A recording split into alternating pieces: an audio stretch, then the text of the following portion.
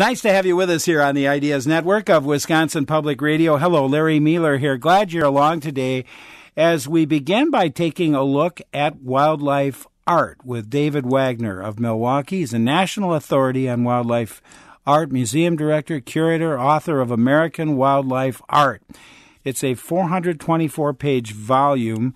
It contains 310 beautiful color illustrations. It's published by Marquand Books of Seattle, Washington. David is also the former director of Wausau's Lee Yawkey Woodson Art Museum, and he serves as curator and tour director for the prestigious Society of Animal Artists. It's a worldwide organization. It's headquartered in New York City, and it will be premiering its annual exhibition at the Neville Public Museum this Labor Day. David Wagner, welcome. Thank you, Larry. It's great to be here. And this, I tell you what, this exhibit promises to be really something. Oh, it's wonderful. Each year the work gets more exciting and better.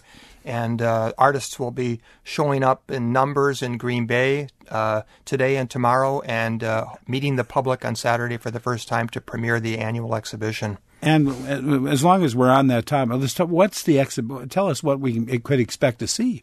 Well, we'll be able to see animals of the entire animal kingdom, wild animals from Africa, from North America, from the oceans, but also domesticated animals, horses, dogs. We even noticed that there's a painting of goats in the exhibition, which will be interesting. So, and wonderfully painted in all sorts of media and all sorts of styles. So we can all get there on Saturday, starting on Saturday. And how long will it be running? It runs through November, into early November, actually. Well, that's something that we'll probably talk a little bit more about as we go along, but I really want to get into your book a bit and talk about American wildlife art and invite our listeners to join in. If you'd like to ask a question as we visit with Dave Wagner, give us a call at 1-800-642-1234, 1-800-642-1234. If you're in the Madison area, reach us at 263-1890, 263-1890, and you can email us at talk@wpr.org. David, talk about how you've organized your book. You start sort of with early wildlife art and go through to the present, basically. It's organized in various sections historically.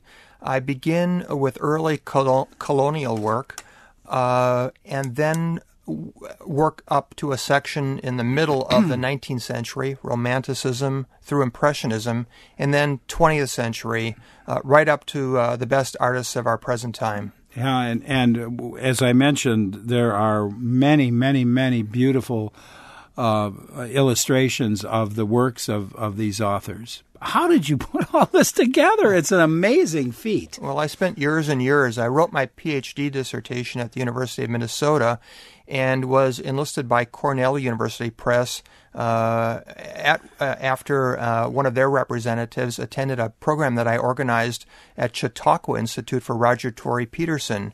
And with that springboard, I spent probably 15 years traveling, interviewing artists, gathering materials, working in libraries, doing primary research, and just assembling this volume. And finally, this past Valentine's Day, it was my Valentine's present.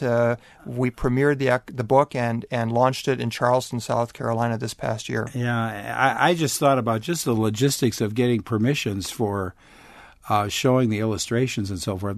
Had to have been a little bit mind-boggling at times. Well, I'm blessed to have a good publisher. They handled those kinds of logistics, and I could never have done it without them.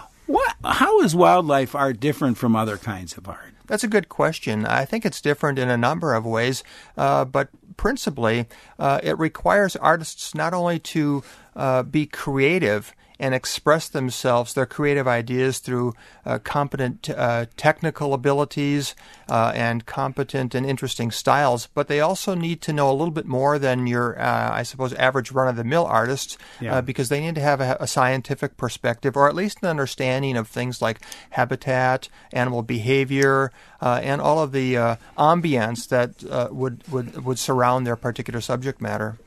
It was interesting, and you go back to, I think it was John White was one of the early guys, that he was a flora and fauna I think, recorded some of the early flora and fauna. He did mostly wild animals. He came to North America in as early as 1585, and was sent on expeditions by Sir Walter Raleigh to sort of scope out the New World for possible colonization. And actually, his earliest work also depicted the peoples that inhabited North America, and his works were published in Germany and gave Europeans their first glimpse of the New World, the people and the animals that inhabited the New World.